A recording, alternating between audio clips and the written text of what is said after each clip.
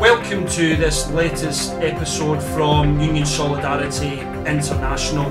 Today we are talking to the very esteemed and very knowledgeable and high profile Costas Lapavitsas, who's going to give us his analysis on the current situation, particularly within Greece and in the Eurozone. Costas, it's an absolute delight to have you with us today, my friend, and I understand that you've just been back home in Thessalonica at the weekend.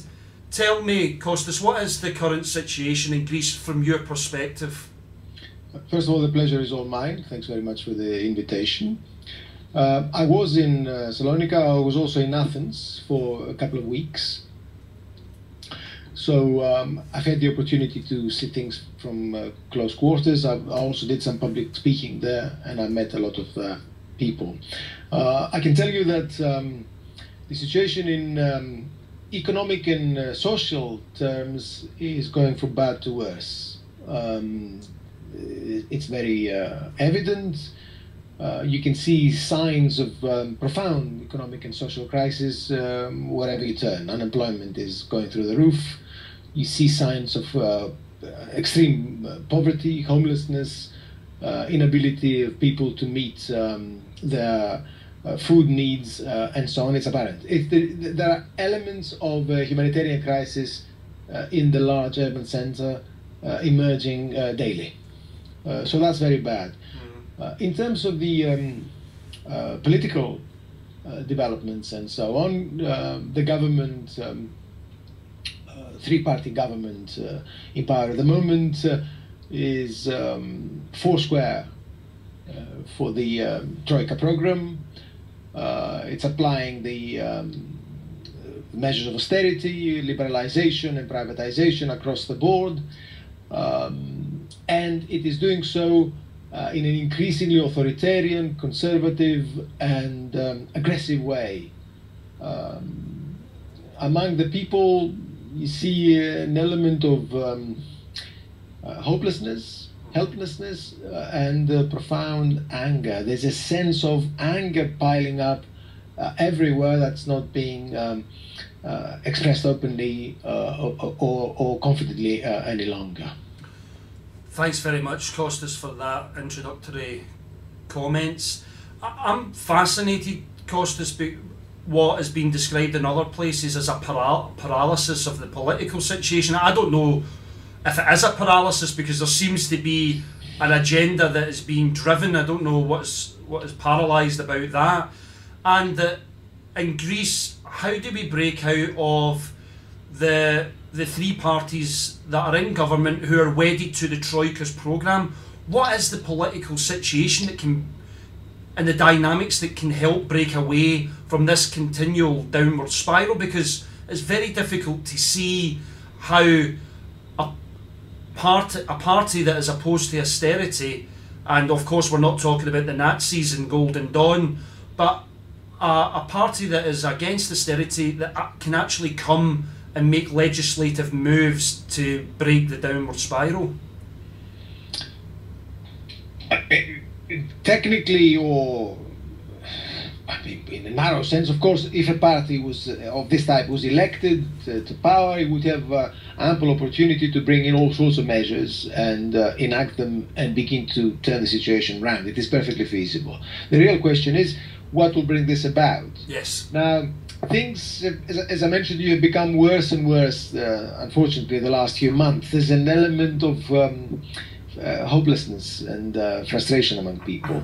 I see two factors that could potentially change the situation at the moment. Domestically, what might change the situation would be simply a blind explosion. Unfortunately, we're heading that way. Yeah. Now, a blind explosion can never be predicted. I can't tell you when it might happen, but I can tell you that the elements that make for it are there. The situation is simply incendiary in Athens and elsewhere. I can't tell you, I repeat, when it might happen, but the elements that make for it are definitely present, and it could well be blind, as I said, it could well be mindless, it could well be simply anger venting itself left, right, and centre. So that would probably change the political situation if it happened. Yeah. Not necessarily in a positive way, but it would certainly change the political situation. The other thing that might change the political situation in Greece would be external pressure, external events, such as what happened in Italy. If this kind of political earthquake occurred elsewhere, and if it became bigger and bigger elsewhere in the Eurozone, then Greece would also be dragged along. That is also possible because the situation in Europe is becoming untenable by the day. Austerity doesn't work. The people of Europe are not really ready to put up with it for much longer. Something is going to happen. Everybody knows that something is going to happen in Europe. Now that might drag Greece along. Essentially, then what I'm telling you is that there is a sense of political immobility in Greece, that the political parties seem to have exhausted their dynamism, and they're waiting for something to happen either in society, blind and angry, or outside, that will also drag Greece along. Okay, thanks for that fascinating analysis. I mean, Greece has been compared to the beginning of the end of the Weimar Republic. I'm sure you've probably seen some of the writings by Paul Mason and other people. Is the situation, in your opinion, Costas, as volatile as the beginning of the end of the Weimar Republic? Is Greece entering a social situation because of the economic collapse and the social collapse in that country? Is it fair and accurate to say that we're at the beginning of the end of the Weimar Republic? There are similar conditions. Historical analogies are dangerous and strange things. Right? How far back do you go, and what do you use to create an analogy? And in any case, history never repeats itself in exactly the same way. So we start with that. Now, is the Weimar Republic the right analogy? Well, maybe in Greece, and I'll come to it in a minute. But when you look at Europe more generally, I think the analogy that I would find most useful is actually earlier than that. It would be in the middle of the 19th century. It would be the 1848 revolutions. Yeah. When Europe suddenly ignited, there were political revolutions across the board, political regimes changed, and one country affected another, and the whole of Europe was transformed. I think that's what it looks like to me. I repeat, a political revolution. I don't think the peoples of Europe are ready for a social or an economic revolution. Let me put it that way. I don't see the forces that are confident for this, that are pushing for it, that have got a plan for it. But I do see enormous political anger accumulating and present across Europe, including in Britain. Britain is not any different in that respect. There's a sense of detachment of the ruling elite, that these people are imposing austerity, they're imposing old-fashioned and bankrupt measures of privatization, liberalization, the market, and so on, and people are not prepared to accept that, and the response tends to be political rejection. If you look at the Italian outcome, that's basically what it is, that the Italians have rejected the political regime, they've rejected the euro and everything it stands for if it destroys their livelihood, and they're prepared to say, out with the old politics, we need new politics. Now, the economic and social content of that is not that clear, but the political content is very clear, and I think you'll find that across Europe, that the Spaniards, the British, the Portuguese, they want political change. And once these things start, they infect, one country infects another. That's how Europe is. So that's why I'm saying the situation looks to me similar to 1848. And that's what we might be heading towards. Now, within that, Greece is ahead, and also a special case because of the depth of the crisis, and because of the rise of outright fascism, which we haven't actually seen elsewhere, except Hungary, where we do have fascism. Now, Greece is indeed at a very dangerous moment of its history. Within that broad European situation of unrest and instability, Greece is particularly profound, particularly bad.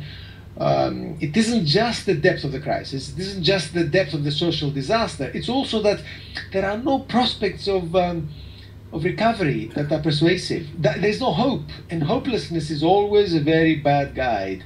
So Greece is bad, yes, very bad. Things that are likely to happen will probably be quite extreme, either on the left or on the right. It will be the left and the right that will fight it out, I think, in the coming period against a situation of social disillusionment and social frustration. Yeah. Costas, that's an absolutely fascinating response, and thinking back to the readings and the history of 1848, I can see how your analogy would be more apt for Greece to give a comparison of 1848. I would also like to ask you, Costas, about your position. You've been very vocal on your belief that for Greece to have some semblance of economic recovery, it would have to exit from the euro. Is that still your position? And if you give us a short explanation, I know it's a very complicated issue, but a short explanation of why you believe that Greece leaving the euro can help lead it to the path of economic recovery. I would start by saying that by now it's evident that the euro has failed generally, not just in Greece. It's perfectly clear that the monetary union is the prime cause of the economic malfunctioning of Spain, of Portugal, and increasingly of other countries in Europe, Italy, and increasingly France. This monetary union that has been created by the forces of capital and by the forces of the rich in Europe has created the situation in which the working people and the poor are confronted with increasingly impossible conditions of existence, austerity and crushed wages and so on. It's perfectly clear. The euro works keeping the proportions similarly to how the old gold standard used to work, blind, automatic, and destroying the livelihood of working people. It's untenable. It cannot survive in the way in which it is formed at the moment, and my view is that it will not survive, and it isn't just Greece, it's also the other countries.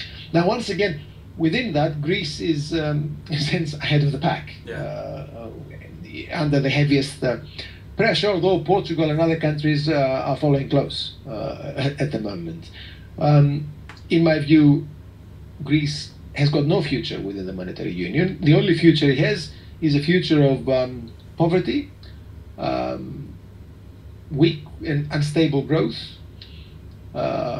migration of its young people to find employment abroad, a troubled, unequal, and impoverished society. It needs to make a break. It would have been a lot easier 3 years ago because its debt was smaller, the economy was not destroyed, it had bargaining chips. But the ruling elite in Greece chose to keep the country in at enormous cost and without really solving the problem of the crisis. So the issue is still there. Greece must get out, in my view. And in all probability, Greece will get out. Unfortunately, it looks as if it's going to get out at the end of some kind of blind crisis. Yeah. Even so, the left or some progressive forces will have to pick up the pieces and start putting the economy back on its feet. They will have to bring capital controls. They will have to nationalize and control the banks. They will have to do something about wages and pensions, raise them. And they would have to put in place industrial policy with the aim of increasing employment and of creating new development fields so that the real economy begins to grow again and begins to expand again to provide employment and incomes for working people and broader strata in Greece. It's perfectly feasible, and I think it really is the only option for growth in the country in the years to come. Thanks for that response, Costas. I just want to ask you one last question, and really it's something that we've briefly touched on, and I know you visited the factory in Thessalonica and the Viome workers, and just your views and what an inspiring example of workers occupying a factory and trying to put in place a business plan that will be productive, efficient, and also profitable. And the workers, of course, have found themselves in this situation through no fault of their own. Do you want to just, in a couple of words, give your views on how inspiring the Viome workers are and why we need to support them? I think it's a very, very important event and a very, very important struggle. It's been going on for months. These people have been through great difficulties, and through their own efforts and through their own basic solidarity, classic worker solidarity, they've managed to pull something out of the fire, basically. They managed to rescue something out of a situation that was terrible for them. And they've got to be applauded simply for that, taking charge of their own lives to a certain extent, and refusing to accept defeat and destruction and unemployment and the loss of their wages for a long period of time, which they haven't been paid. Now, they want to go down the path of managing the factory, ensuring that they've got the capacity, the know-how, and the skills to do so without the employer, without the boss, basically, who has been defrauding them of their monies. That again should be applauded, because it's good for their own particular case, but it also sets an example across the country, which is facing closures and unemployment and a destruction of its productive structure.